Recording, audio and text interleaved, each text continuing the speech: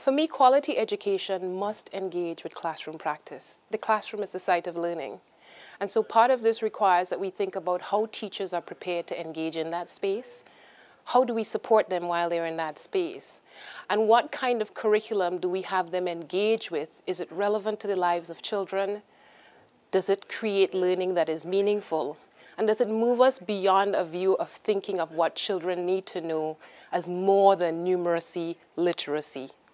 I think that's one of the integral pieces of quality education.